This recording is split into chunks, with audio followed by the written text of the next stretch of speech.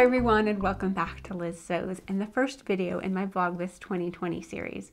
In today's video, I have a spotlight for a bra builder's kit called Poinsettia, which I have made up right here.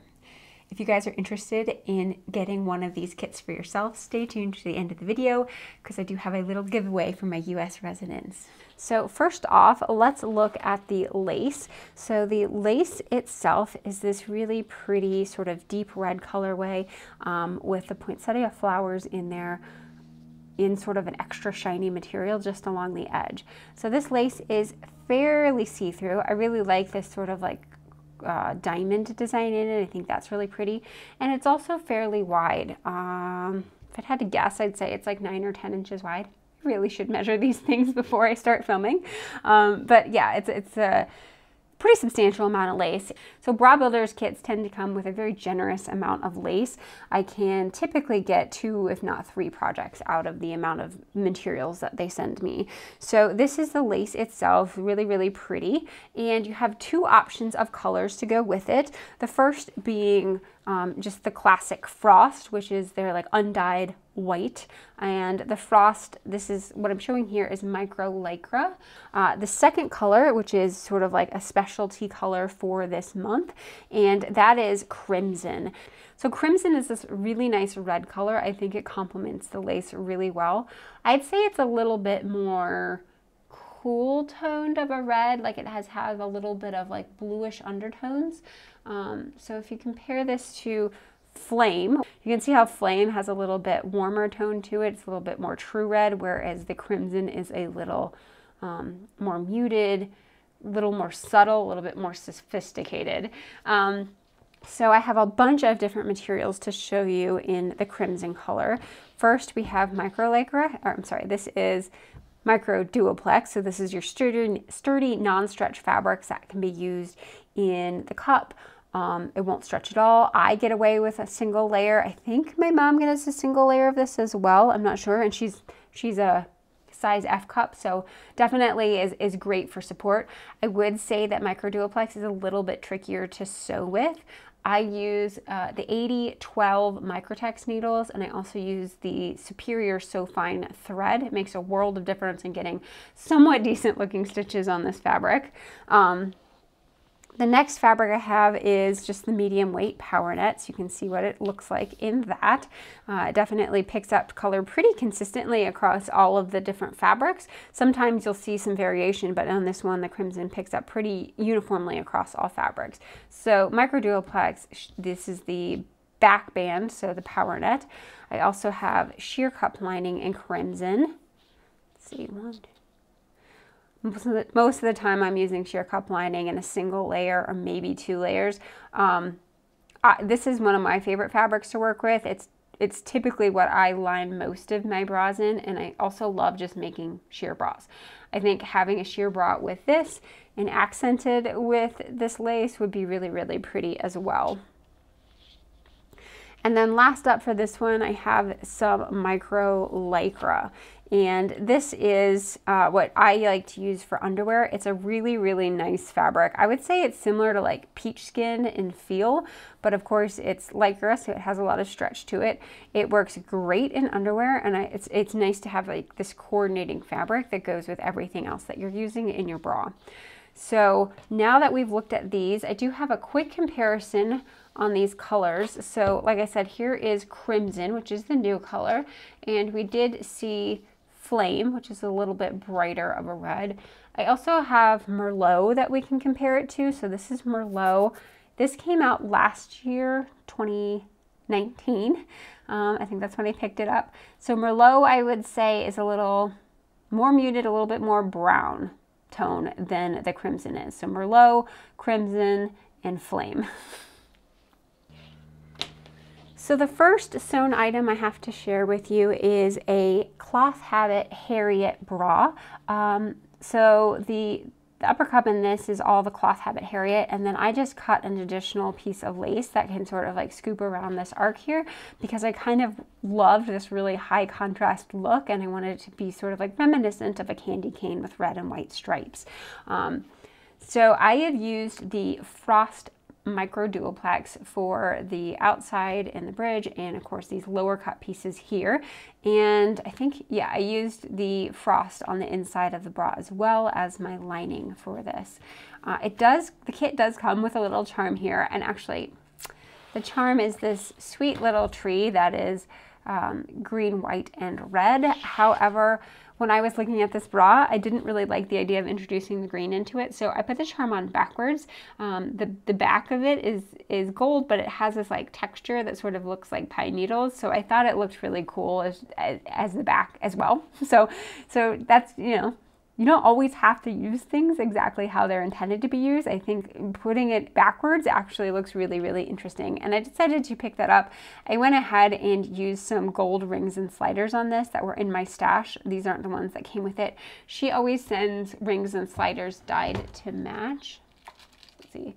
So it would have come with something like that, which would have matched the strapping perfectly, but I just sort of dug out the gold because I wanted to tie in the gold with this detail as well. So I'm really happy with how this bra turned out. I think it looks really cool. I love the high contrast design, so exactly how I envisioned it. I went ahead and used the crimson all on the back of this. Don't look at this. The stitching is really bad. I need to take this off and redo the stitching on the hooks and eyes. You know, it's the last thing that you do when you make a bra, and sometimes you just really want to be finished. And so that's where my stitching tends to look really bad. But I'm going to go back and fix it, I promise. So here's the inside of the bra. The frame and the lower cups are a single piece of the micro duplex because, as I said, it's really firm and stable.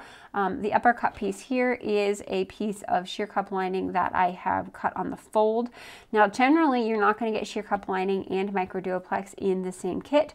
I would go ahead and buy the sheer cup lining separate. I love having sheer cup lining available in all of the colors, so I would always buy it in addition to the kit as well. I've also lined the bridge right here with a sheer cup lining as well, just to give it a little bit more stability and strength. I really love how the crimson findings play out against the white of the frost here, so I think that's something to keep in mind. Or you could just do all crimson. You know, you can make whatever you want to make. So that is the bra, the Cloth Habit Harriet bra. I also did a little bonus project with this. Like I said, there's always a ton of lace included in the kits, and I made a form bralette, F-O-R-M-E. So this is a new pattern put out by Bra to Be, and it actually is a pattern that is designed or made to measure. So you send her a bunch of your own measurements, and then she'll send you back a personalized pattern just for you. My first version of this didn't go so well, but I went and sent her some pictures of some of the areas that I was having some issues with, and she adjusted the pattern for me, sent me back a second version, and the second version fits really, really great. So I think that's kind of fun. I personally am a very atypical in terms of proportion and size, and it is something that she mentioned to me, that the pattern pieces looked completely bizarre compared to what her normal pattern pieces look like. So it's kind of cool to have a pattern like this where it's made for you, and so the name Form is for me. I think it's really, like, I love the idea that it's a pattern specifically designed for my measurements. But on the downside, that means that it only comes in one size. So like if I, heaven forbid, gain weight or something changes, I'll have to buy a new pattern to a new size specification. But yeah, as a bralette, I think it's really fun. It does give you some good definition. I actually am getting some separation in here, which normally my bralettes give me just sort of like the mono boob look, but this one actually does give me some decent separation. I raised the neckline on this version here. I think that normally I would probably bring it down by another maybe inch or so, and I think that's closer to what her pattern originally was. I just wanted to see what it looked like with a higher neckline, if that gave me more support. And it does, but I don't love the look of the high neckline. So that is the Form bralette. So in addition to that, I sewed up some underwear as well. This is the Delphine Thong from Ululu, and I did make this pattern up last month with the banquet kit of November, but I wanted to give it a try again using more sturdier fabric in this belly portion here. So in this version, I've used micro lycra up here, and then I used the lace to form the edging of the leg holes. So I really like this pattern. It does come all the way to my natural waist without any alterations, which is unheard of. I definitely have a long crotch curve length, and so I'm assuming that the pattern designer does as well. I know she is a petite woman, so maybe she just happens to have an extra long crotch curve length. I find all of her patterns are really the only underwear pattern that I've been able to successfully use without altering massively. For the upper edge of this, I use something a little bit different. Normally I go for fold over elastic, but I decided to try something different. And this is elastic that Bra Builder sells, and she dyes it to order. So you can get this dyed in any of her colors. It has, I think she normally calls this daisy lace trim, but it matches the poinsettia kind of perfectly, and so I liked how it tied in with the lace on the bottom. As I said, it's an exact match to the micro lycra, which is dyed in the crimson as well. It's a really interesting lace trim. It's definitely a lot firmer than some of the laces I've seen used for trim. It feels like it has a lot more elastane content to it, a lot more recovery, and I think it'll be a really nice, comfortable waistband to wear with it. And it's really easy to put on. Like you just sew it on top, and then I cut away all of the excess material behind it. So I just did one pass of zigzags all the way around the bottom of this lace and then cut away the excess material. So I probably am done with this pattern for a little while. I mean, I really do like it. In terms of thongs, like this, if I had to wear a thong, this is one I would choose. I think it was pretty comfortable, and I think it fit really well. It's just not a style of underwear that I tend to wear pretty often. I am really more of a bikini or bust girl when it comes to underwear, but I thought, I can't just make the same underwear again and again and again, so I like to try and switch it up and make some different things for you as I'm working my way through these kits. As I had mentioned in the beginning of this video, Bra Builder has decided to sponsor a giveaway for my channel. If you're a US resident, you only need to do a couple of things to get in the running. First, you need to be subscribed to my channel, and it needs to be a public subscription. That way I'm able to verify if you are subscribed. If you need information on how to be publicly subscribed, I've linked that down in the description box below. Next, like the video, and finally, write in the comments what your favorite Christmas holiday memory is. The winner of this prize will receive lace, micro duoplex in their choice of frost or crimson, medium weight power net, and a crimson set of findings with 1/2-inch strap elastic. This giveaway will run from today until 9 a.m. Mountain Standard Time on December 7th. That way I'm able to ship the prize out to the winner, and hopefully they can have it in time for Christmas. I hope everyone has enjoyed this video, and I've given you some ideas of how you can utilize this poinsettia kit. I'll see everyone next time. Take care.